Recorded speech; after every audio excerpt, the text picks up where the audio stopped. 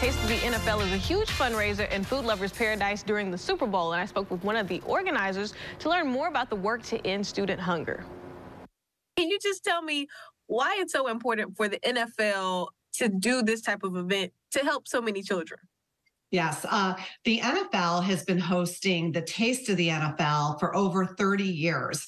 This is really a culinary and gridiron extravaganza that's held the day before the Super Bowl in the Super Bowl city each year. The NFL has designated Gen Youth as the beneficiary of this event, and that's the organization that I lead, with all proceeds dedicated to end student hunger. So now when you think about the stats being 1 in 8 children go hungry, why is this something you think more people should know and also help fight against? Yeah, I think, sadly, 1 in 8 children in this country are living in food insecurity. And for children in communities of color, that number is closer to 1 in 5. I think it's important that people understand that school meals are a significant source of good nutrition for these children. In fact, 30 million students eat school meals every day of the school year. However, for school breakfast, only about half of those children participate and benefit from the school breakfast program because there's hurdles that exist. Kids need to get to school a little bit earlier to get to the cafeteria to get that morning meal without being late to class. And sadly, there's a stigma sometimes associated with eating breakfast in the cafeteria.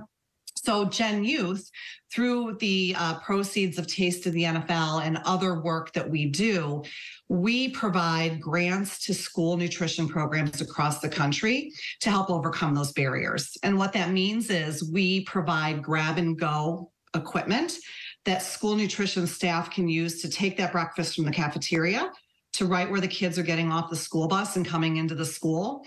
The kids can eat in their classroom, they eat in the commons. It takes away that barrier of time needed to get to the cafeteria and also levels the playing field in terms of the stigma. So we have found this to be significantly effective in growing breakfast participation in double digits. And how can we get in touch with you all over the country? National public charity. We're a 501c3.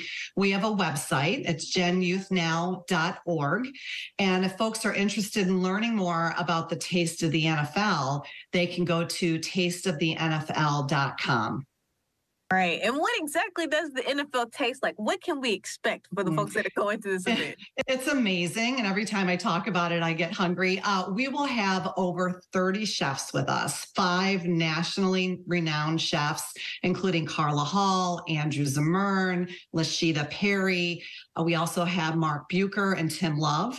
And then we have over 20 locally loved chefs in Las Vegas this year who are from some of the top restaurants in the city. And if you have been to Vegas lately, you know it's not only an entertainment capital and a sports capital, but also a food capital. They have amazing restaurants. In addition to that, we're going to have over 30 NFL players and legends. So every food station has an NFL player, legend there to sign autographs and mix and mingle with the guests. And then we also have silent auctions and some surprise and delight entertainment, including Cirque du Soleil. So it's a 4-hour food, football, fun extravaganza. And for people who aren't going to the big game, you kind of feel like you're part of it. And if you are going to the big game, then this is a way to kind of get ready and really get in the spirit of the weekend. Awesome. And before I let you go, I have to ask you, who do you think is going to win it? Just talking about that with my family, and I think we'd like the 49ers to win because they haven't been in that position in a while, although the Chiefs are a very good team. So I think it's going to be a really good game, most importantly. And we really are excited about the opportunity to continue to raise funds in conjunction with the Super Bowl to leave a lasting legacy, not only in Las Vegas, but these funds will go to schools throughout the country that are generated from this event.